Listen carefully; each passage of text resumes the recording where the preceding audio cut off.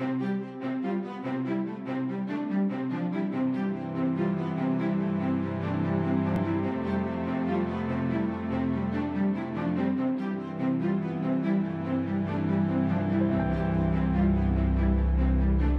everybody, I hope this video finds you well.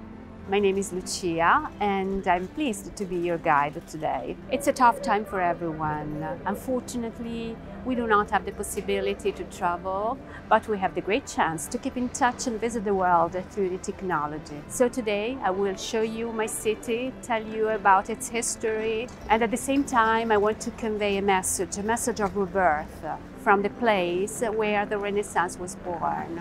Can you guess where I am? Welcome to Florence. I'm in front of the Cathedral of Santa Maria del Fiore, one of the most imposing churches in the world. Its construction began at the end of the 13th century, when Florence was a megacity, the most populated one in Europe, the economic center of the continent. Hard-working people made it prosperous. Families of bankers, merchants, producers of leather, of clothes, learned patrons. The building of an imposing and majestic church had to represent the leading role of Florence at the time. At the beginning, the work proceeded quickly, but in 1348, the Black Plague struck the world. More than half of the population died. The works suffered a slowdown due to the pandemic, and this is the reason why more than 140 years were necessary to accomplish the building. I'm in front of the north gate of the baptistry. The baptistry is dedicated to St. John the Baptist, the patron saint of Florence, and it was built to baptize children. It dates back to the 11th century, so it's even older than the cathedral. On 1401, the powerful guild of Calimala launched a competition to realize the north bronze gate of the baptistry. Many were the participants. Among them, there were Ghiberti and Brunelleschi. Ghiberti won the competition. He did the north gate and later on the east one, known as the Gate of Paradise. But that date, the date of the competition, which was the first year of the new century, has been ideally chosen to mark the beginning of a new season that then was called Renaissance.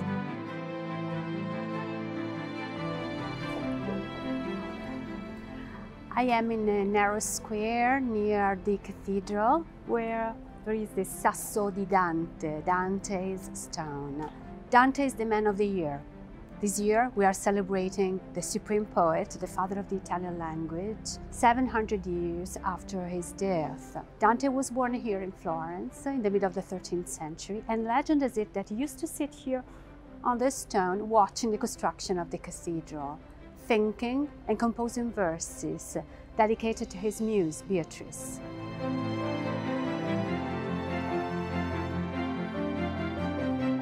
We are on the back side of the cathedral, and from here you can enjoy the imposing dome by Filippo Brunelleschi, built at the beginning of the 15th century and considered to be a masterwork of Renaissance architecture. It seemed to be impossible to build such a big, sumptuous building, but Brunelleschi succeeded.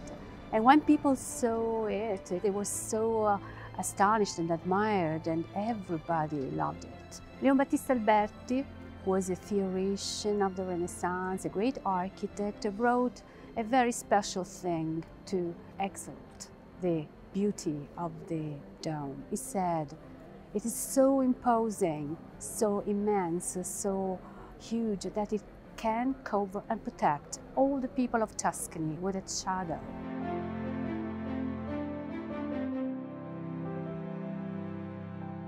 In the same year, Filippo Brunelleschi drew up the project of a building of a great formal elegance, but mostly of great social importance, the so-called Hospital of the Innocents.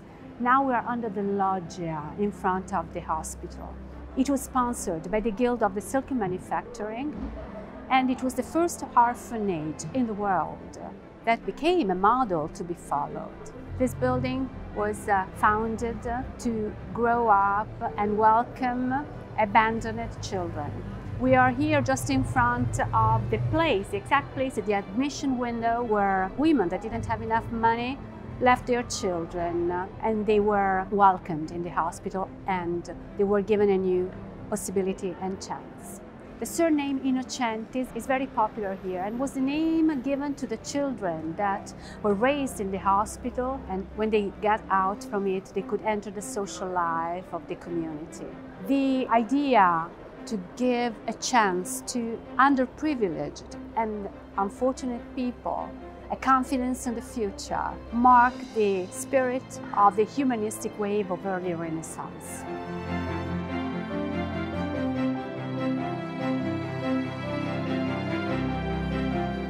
I am in the political center of Florence, Piazza della Signoria, and the palace you see behind me is Palazzo Vecchio, the seat of the government since 1310. It was designed by the same architect who started the construction of the cathedral, Arnolfo di Cambio, and it has always been the center of the political life of Florence. Today is the City Hall. The square is an open-air museum of sculpture. You can enjoy most of the sculptures that are originals, such as the equestrian bronze statue of Cosimo I of the Medici family, the gigantic statue of Neptune by Ammannati decorating the fountain, and the Loggia della Signoria, where many important masterpieces from the 16th century and ancient Roman times are located. The Rape of Sabine Women is a group of 3 figures sculpted by a great sculptor of the 16th century, the Flemish Jean de Boulogne, nicknamed John Bologna. And the only bronze statue under the loggia is the Perseus by Benvenuto Cellini. Beside the main entrance of the palace, you can see the replica of David. Michelangelo's David, one of the most famous sculptures and most beautiful sculptures ever made in the world, is now located in the Accademia Gallery in a museum. Michelangelo sculpted it for the cathedral. It was actually in the workshop of the cathedral that he made his David, today seat of the Museum of the Opera del Duomo. The replica was carved at the beginning of the 19th century as a substitution of the original statue that was housed inside the building for conservative reasons. It has been actually exposed in the open air for centuries, and then it was decided to move it into a building to preserve it from the pollution and the rain. The square, together with the palace of the government, with a kind of imposing castle with the watching tower, there is a building, an historic building, the old Tribunal of the Merchants, Tribunale di Mercatanzia, that today houses one of the Florentine fashion museums, the museum dedicated to Guccio Gucci. The 3 levels of the palace house the Museum of Fashion. It was opened on 2011 to celebrate the 90th anniversary of the birth of the brand. Can you see that stone of the Palazzo Vecchio? There is a profile carved on it. The legend is that it was made by Michelangelo at the beginning of the 1500s.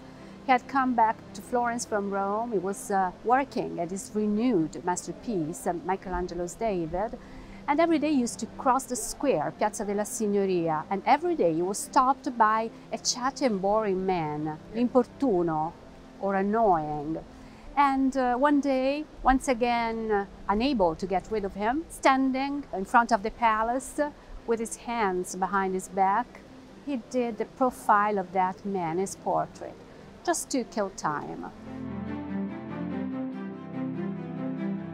Beside the Palazzo Vecchio, there is a museum, the oldest museum in the world, called Uffizi, the Uffizi Gallery. The building dates back to the second half of the 16th century. It was commissioned by Cosimo I, the Grand Duke of the Medici family, to house the offices of the Grand Duchy of Tuscany. But as soon as it was completed, it became a museum, a private museum of the dynasty. Today it houses great masterpieces of Italian art from the Middle Ages to the 1700s. The Palazzo Vecchio is connected to the Uffizi by an elevated passage, the beginning of a long path known as the Path of the Prince, which is a corridor that connects the political center of Florence, the palace of the government, to Palazzo Pitti, Pitti Palace, which is on the other side of the River Arno. The passageway was built by Giorgio Vasari. It's actually known as the Vasari Corridor, to allow the Grand Duke and his family to walk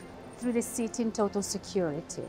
From here, they could move from the Palazzo to the Uffizi and then walk across the Uffizi Gallery and then go on, getting out from the museum, walking along the River Arno, passing on top of the Ponte Vecchio, the bridge, till the new residence. The passageway has a length of 1 kilometer, and it was built not only for security reasons, to give the possibility to the Grand Dukes to walk safely from one palace to the other one, but also as a demonstration of power and magnificence.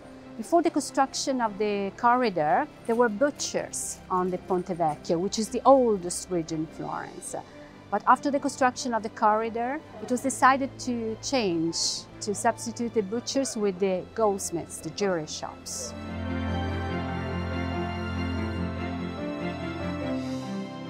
And now we go inside the Uffizi Gallery. It has been organized a private and exclusive visit of the museum that will open just for you to enjoy it and to enjoy some of the masterpieces of the gallery. So now please follow me, we go inside.